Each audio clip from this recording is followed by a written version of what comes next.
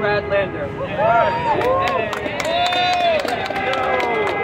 Show me what democracy looks like. This is what democracy looks like. Show me what democracy looks like. This is what democracy looks like. A decade ago, that chant rose up from this plaza, from Zuccotti Park, where we're standing, and echoed all around the world. And you know, something really powerful happened in that moment at Occupy Wall Street here in Zuccotti Park.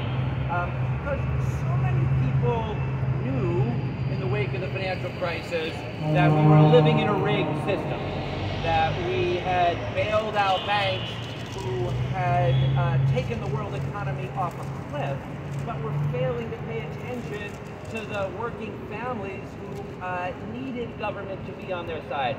People knew it, but so many people didn't find the courage to say it or the language to make it plain and build big movement around it.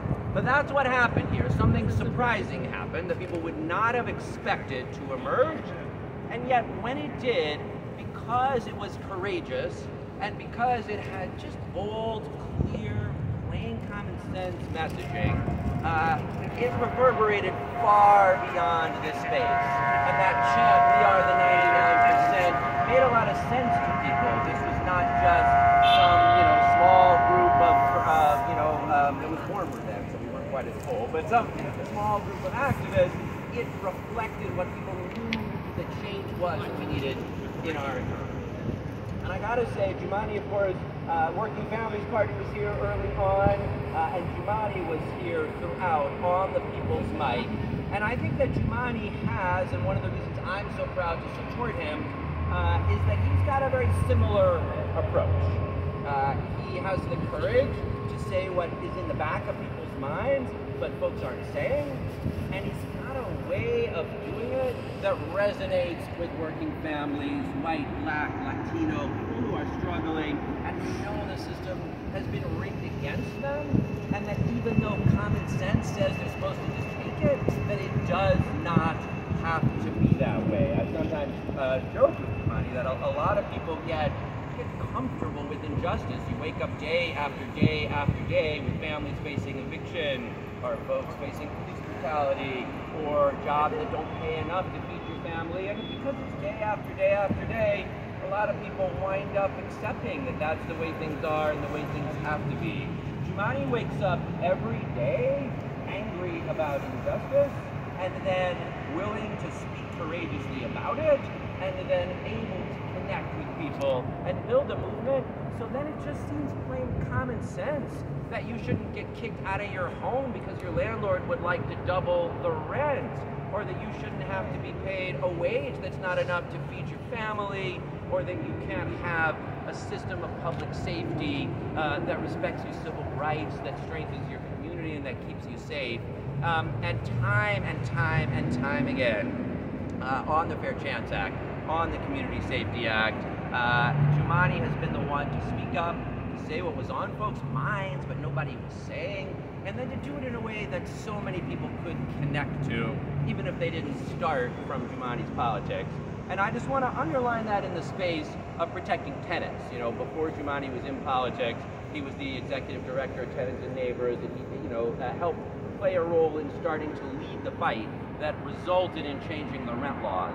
And, for a long time, a lot of people were just like, this is the way it has to be. If your landlord says you gotta go, you gotta go. Yes, once upon a time we protected tenants, but over time that had been eroded, and the result was tens of thousands of people were evicted into homelessness because the rent laws did not protect them.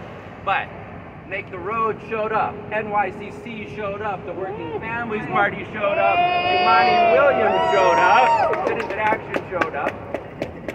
Jumani got arrested in civil disobedience outside of Governor Cuomo's office, and lo and behold, a large majority of New Yorkers said, absolutely, we need to close the loopholes in our rent laws to protect people from being evicted unfairly. And thanks to the 2019 changes in the rent laws, tens of thousands of New York families have avoided eviction, are able to stay in their homes. So let's hear it for that work.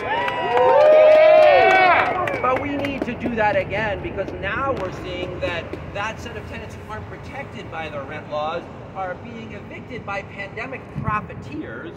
And in Brooklyn, over 100 buildings bought up by this predatory real estate company, Greenbrook Partners, who throw people out of their homes the day they buy the building, regardless of whether they're protected by the rent laws. And that's why all New Yorkers, the vast majority, know we need good cause eviction protections to prevent people from being kicked out of their homes by pandemic profiteers. And we need a governor who knows and has the courage, the common sense, and the connections to make sure we stand up for good cause evictions and we prevent our neighbors who are complying with their leases, trying to make it in this pandemic economy, from being evicted. So how about a governor that'll make sure we pass good cause eviction? For that reason and so many others, I am so proud to be an endorser of Jumaane Williams for governor and delighted to join all the groups here today for doing it.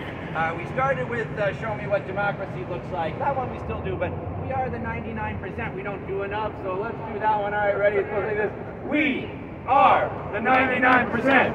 We are the 99%. We are the 99%. We may not get 99% of the vote for Jumaane Williams in the primary, but let's get to 51.